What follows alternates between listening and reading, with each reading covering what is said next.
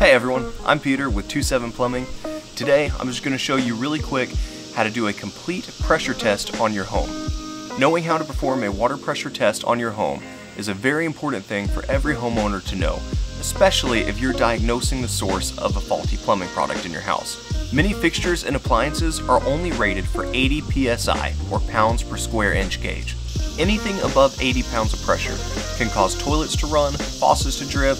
It will increase your repair cost, and in some cases can even cause property damage. There are two different pressure tests to perform to get a complete picture.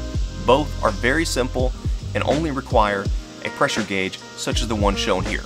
I'll put a link in the description where you can purchase this exact gauge. The gauge that I am using will thread directly onto a water spigot, or if you are comfortable doing so, you can also get a reading on the drain valve of your water heater.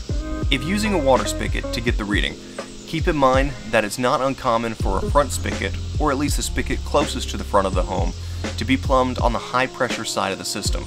Installers will sometimes do this so that you'll have higher water pressure to wash a vehicle. You don't want to get a home pressure reading on the high water pressure side of the system, as this will give you a false number. If you're unsure which spigot may be on the high pressure side of your system, or if you even have one on the high pressure side of the system, you can also do a quick test on both spigots.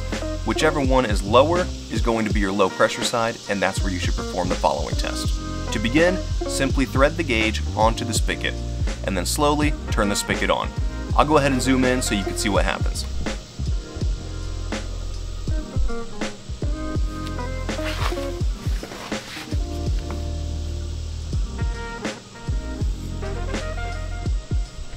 So you saw that when I turned water on, the black needle quickly rose up.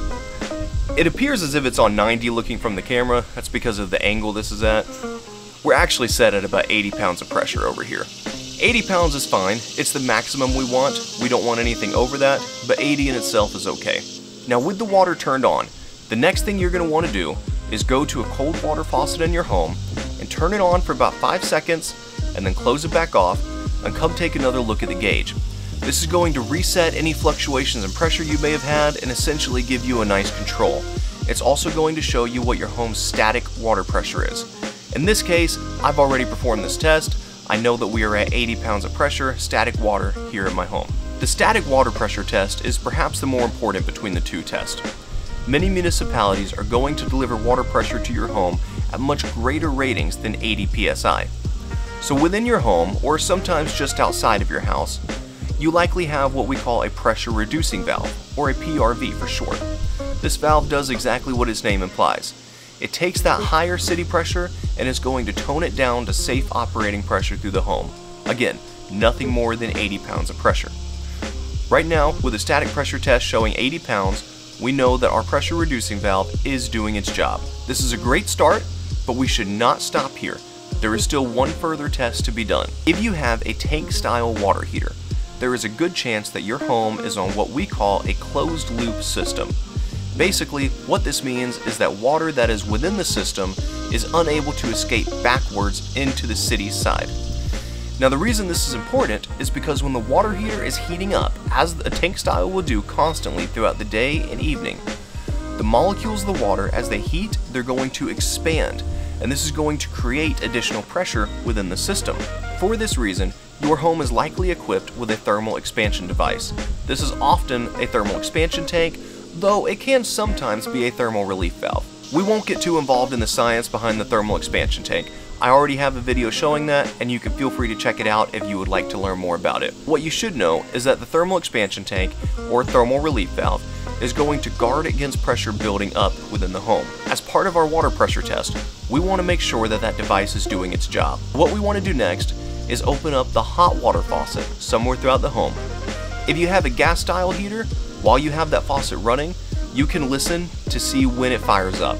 If you have an electric water heater, it's going to be a little bit more challenging to determine when that water heater kicks on. So for that reason, I would leave that faucet open for 5, even 10 minutes if you're unsure.